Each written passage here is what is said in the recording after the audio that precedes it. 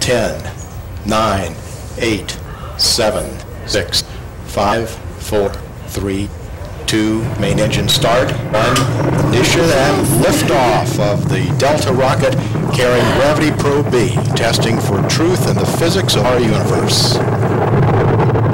After years of budget cuts and cancellations, Gravity Probe B is finally on its way into Earth's orbit.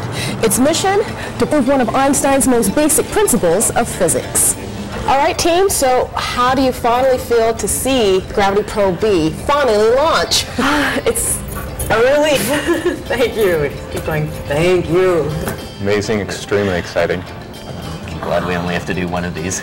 Can you give us a time period for when you can expect to be receiving some science results and exactly what you hope to achieve?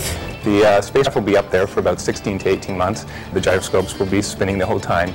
And the Stanford group will be measuring the precession of those gyroscopes throughout the mission, and then it will take probably 6 months to a year after that to compile the data before they ultimately have a result. Gravity Probe B will test one prediction of general relativity that is a decisive prediction of general relativity and that has never actually been tested and never been proven to be right. The main idea of Gravity Probe B is to shoot a gyroscope into Earth's orbit.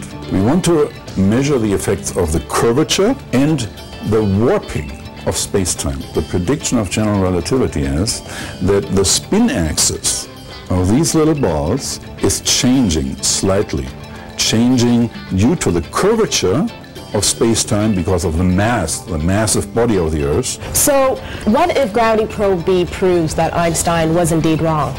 I think a proof that he is wrong would be more exciting than a proof that he is right. This will be the most precise measurement made, and if he is wrong, that opens up the door for a lot of other theory to be proposed. It'll be extremely shocking as to a lot of people, but really exciting because then we're going to have to completely rethink how we imagine a whole world to be.